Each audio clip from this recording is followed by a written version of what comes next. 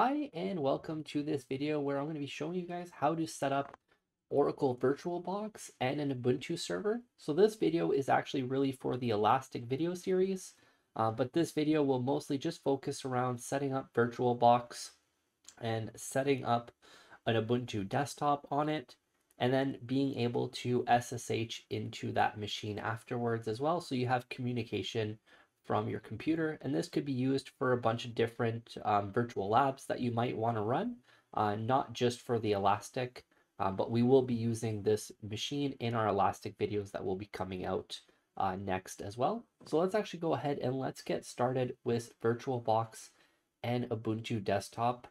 So the first thing that we're going to have to do now, I already have VirtualBox installed, but to easily install VirtualBox, all you would have to do is come to your favorite browser and your favorite search engine, search for VirtualBox download, and then the first link should be the correct one, which is going to be on virtualbox.org.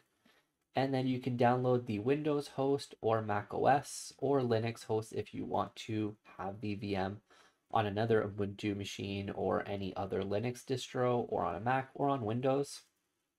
And once you download that, you're also going to want to download the Ubuntu desktop.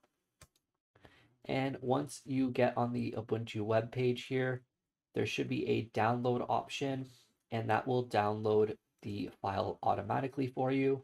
As you can see, once we actually get here, it will actually start the download. So we're going to close that out here because I've already downloaded both of these and I've installed VirtualBox already.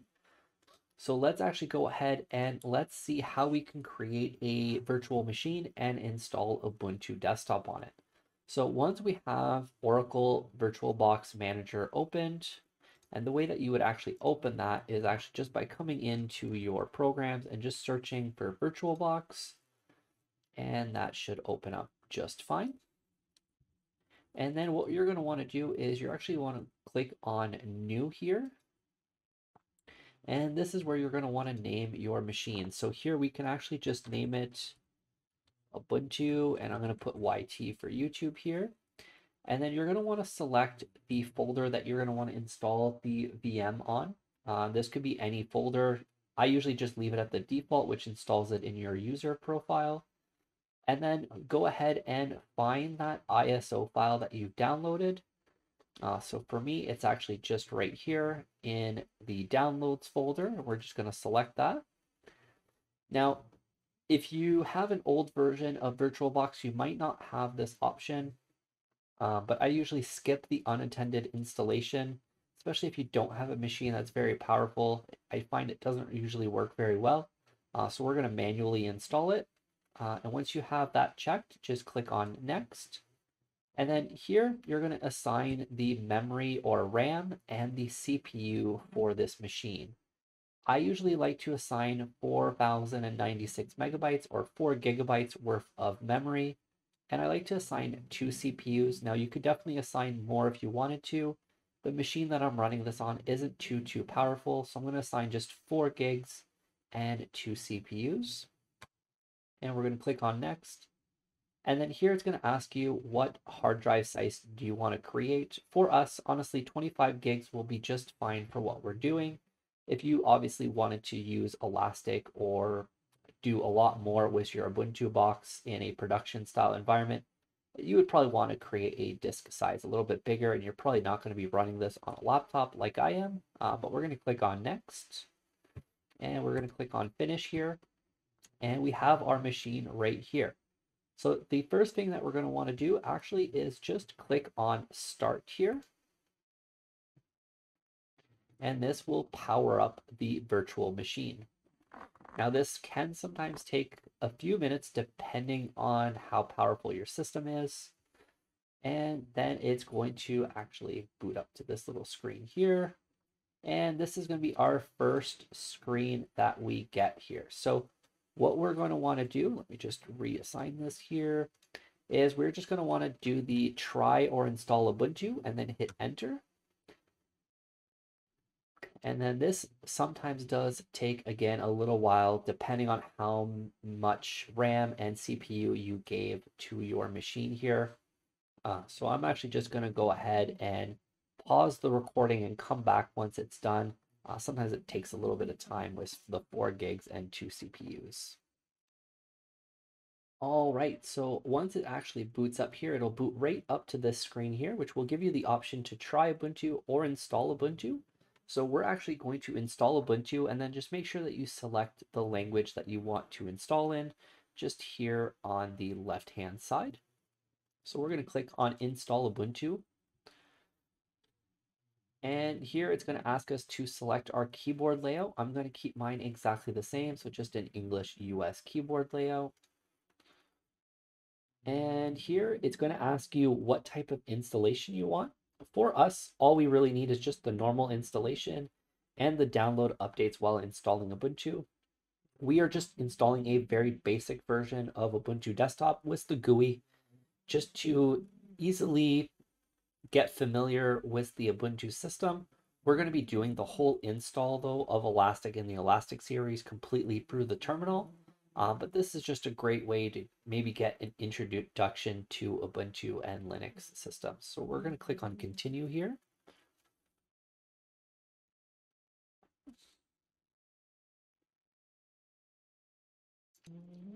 All right, and then it's going to prompt you to erase disk and install Ubuntu. Now you don't have to worry, this will not erase your Windows system. This will erase the disk that we created at the beginning with our VirtualBox setup. So it's just going to erase that virtual hard drive it created on your hard drive and install Ubuntu on that file. So we're going to click on install now. And we are going to click on continue on this pop-up here. And it's going to ask you for your location or time zone. So we're just going to leave it here. It's Toronto. It's the Eastern Standard Time Zone. We're going to click on continue. And then here it's going to prompt you for your name, your computer name, username, and password. If you actually just type in your name, so here I'm going to put in Jack Programmer, it'll automatically put a computer name that I'm just going to leave. And the username, it's going to put it as your name, which I'm also just going to leave. And then just pick a password here to use for your system. Since this is really for me just a very test environment that's going to be very isolated to this machine, I'm going to be deleting it right after these videos. I'm just picking a pretty weak password. I just don't want to make it that complicated and forget it, and I don't want to make it the same as my own in case I accidentally show it on these videos. It won't affect me. So just pick a password that you can easily remember, and try to have it secure if this is something you're going to be using for a while, and then click on continue. And the password that we just picked is going to be really your root password. So you're going to have to remember it to do any of the installations of Elastic. And we are going to get to this screen here, which is going to be installing all the different things to the virtual hard drive here. So this can take a little bit of time. So I'm just going to pause the recording and we're going to come back at the next screen.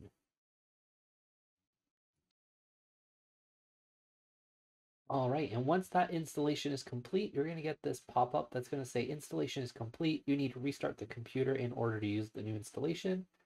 Just click on restart now. And this is going to reboot the machine, and we are going to get a prompt to remove the installation media in just a moment here.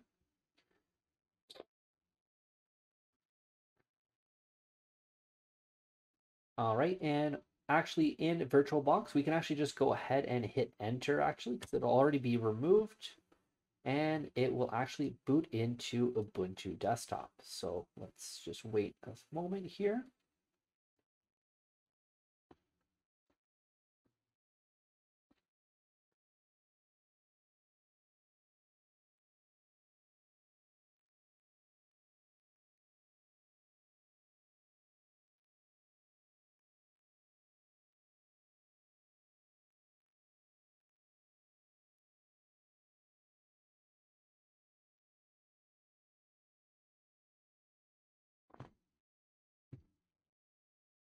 This can sometimes also take just a little bit of time here.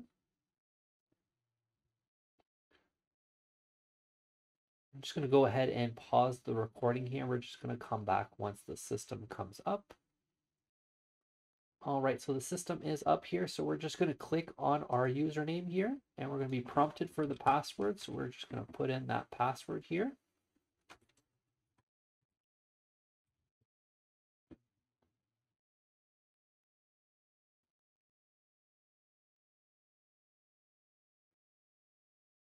And we are going to actually get into our Ubuntu desktop. And we can actually just skip the online accounts for now.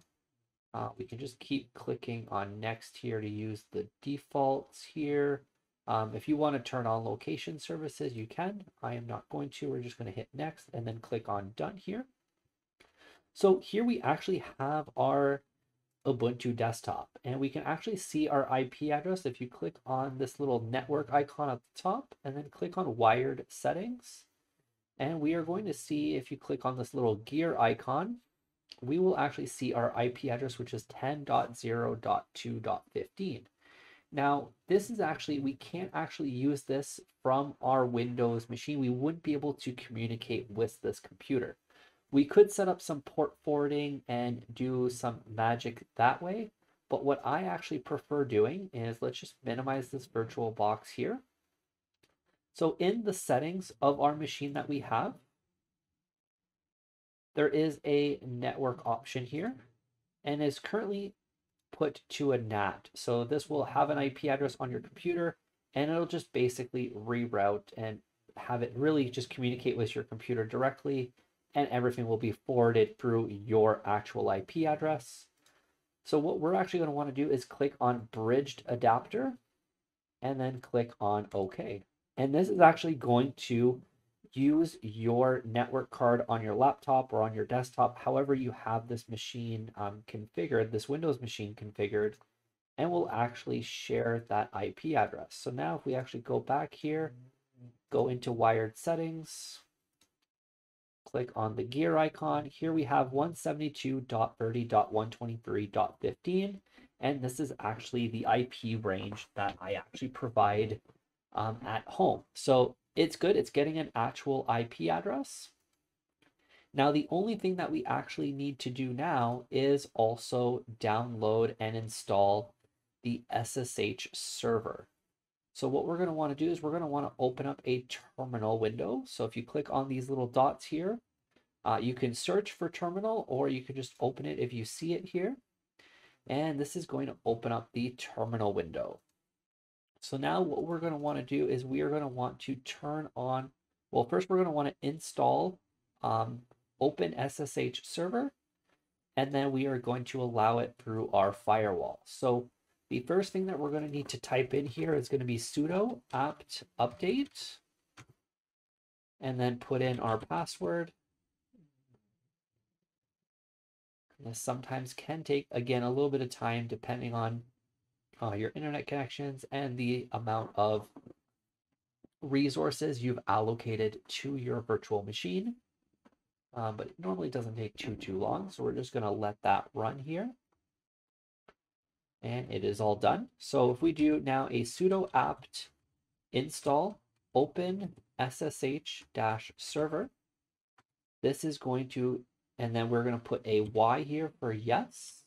So this is actually going to install the Open SSH server for us. So it's going to go through and do its thing.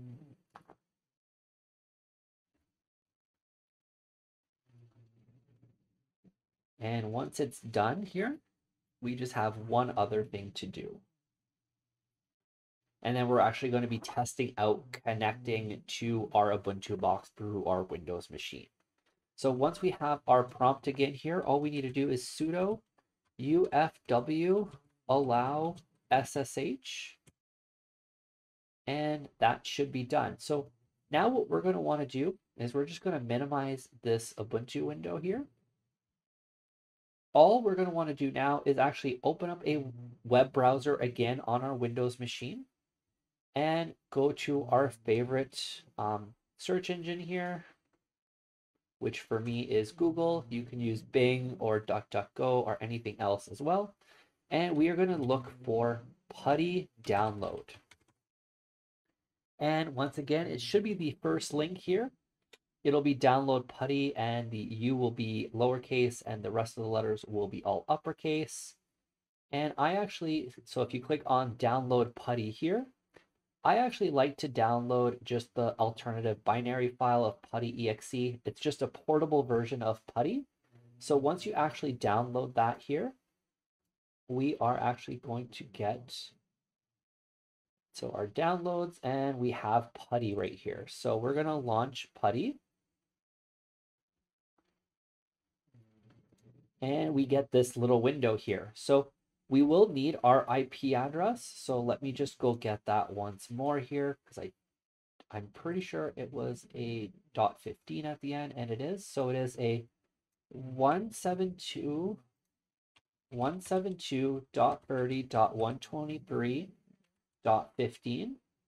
And we're going to leave it on port 22. That is the default port for SSH. And we're going to click on open.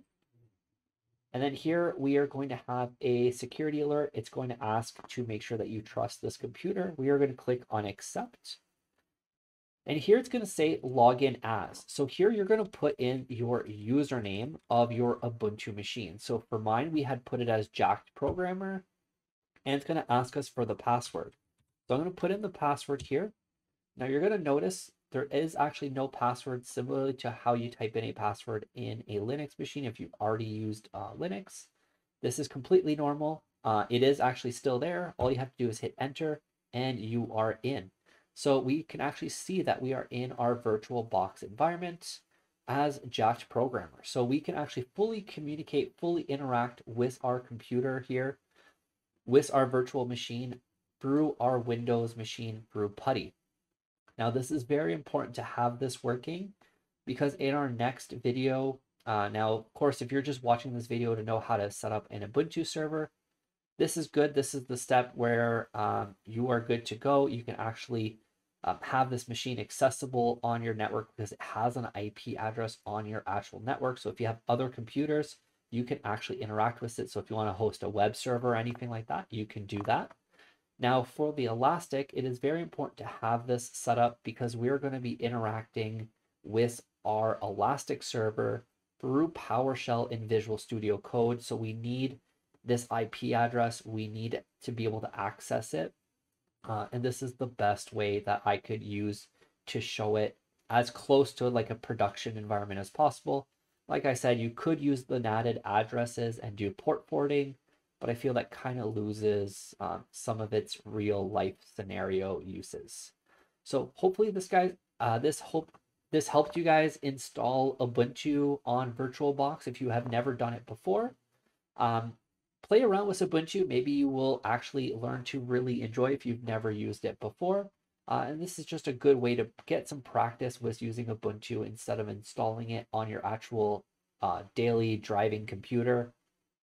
And get comfortable with it and maybe install it on another laptop down the road. It's extremely lightweight. It's extremely useful for different types of system administration tasks as well, especially if you're hosting web servers and etc. So if you guys have any comments or questions on this video, if you guys have any issues installing Ubuntu or setting up VirtualBox, please let me know in the comment section. I will try my best to help you guys out with that as well. Be sure to subscribe, be sure to hit that like button, hit that notification bell to be notified when that next video comes out, and I will see you guys on the next video.